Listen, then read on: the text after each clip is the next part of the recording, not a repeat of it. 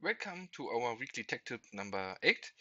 Today I want to show you B-axis turning for a Fanuc single channel machine tool.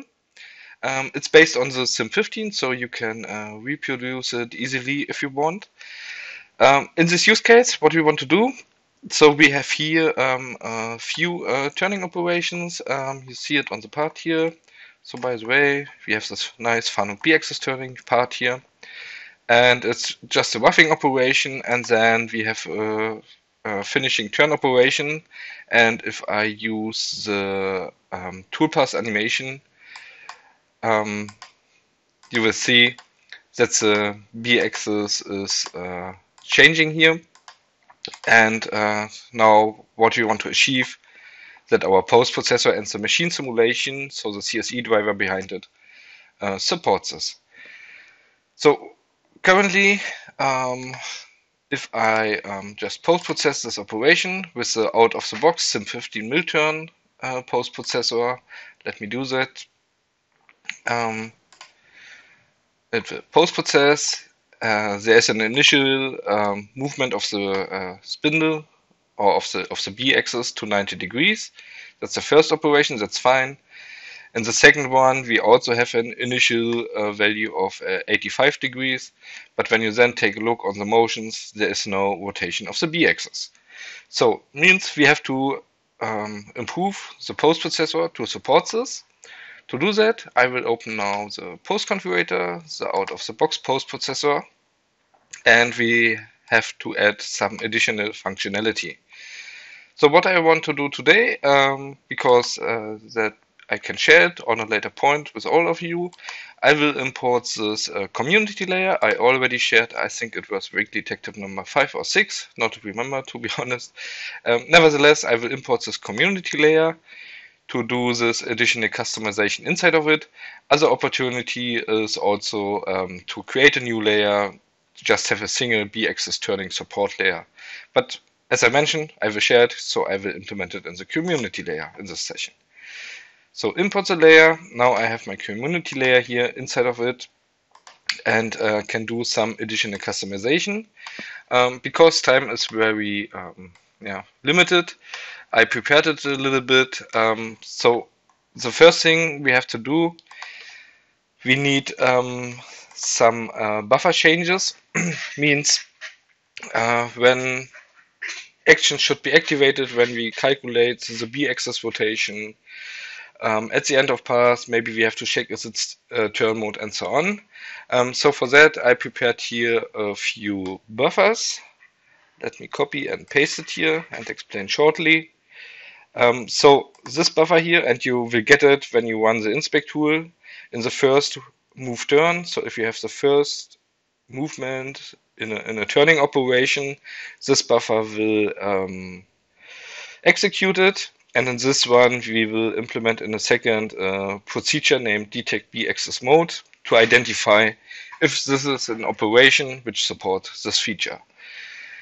If we have more than one operation, then and no tool change, then for sure we also need to enhance this mom first move lib entry. That means in the next operation that we also again detect B-axis mode, does this operation support it or not. Finally, in the end of pass, we have to do like a check turn mode. Inside of this procedure, I will show in a second, we just disabling the tool compensation finally.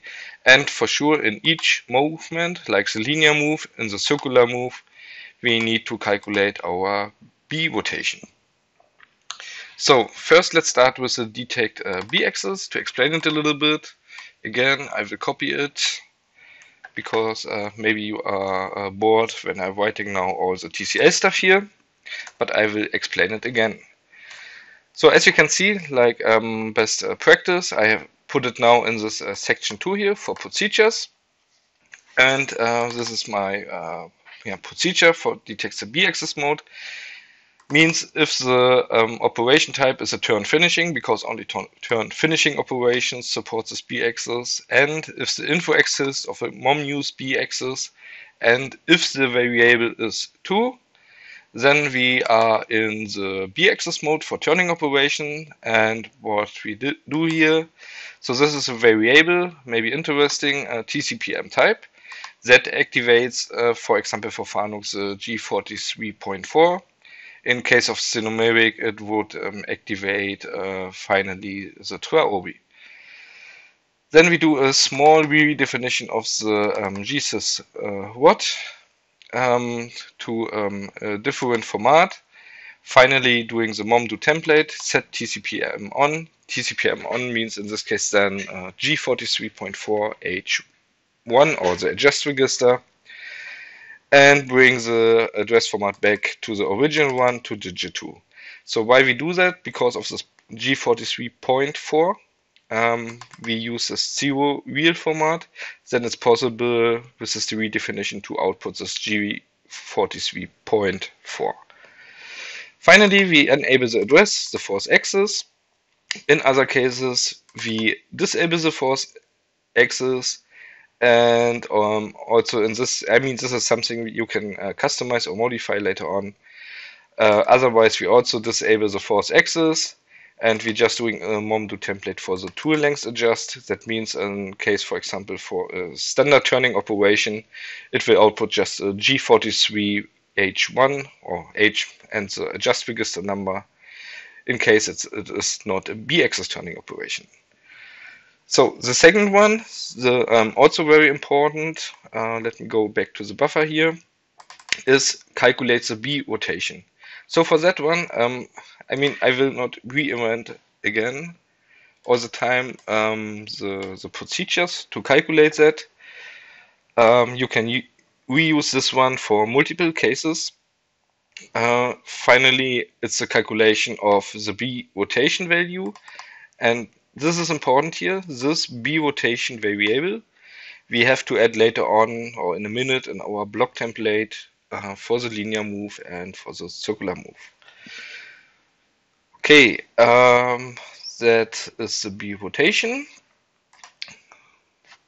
And you can also, for example, when you go to the NX manufacturing forum, you will see there are a lot of proposals how to do that, and very good proposals. Finally, this is also one from the manufacturing forum. So last but not least, we have the check turn mode here. Again, let me copy it from my other screen here, place it here, and the only thing I currently doing here, so if the mom use B-axis mode is 2, so we are in a simultaneous mode, then we switch off the TCPM mode, means in case of Fanuc it's the G49 then, and the slip turning mode, and currently not needed. In case you use it for numeric, then you have to comment in. Okay, so then there's one important thing. The speed rotation should get an initial value, and let me set it up here as a global variable with a value of 0.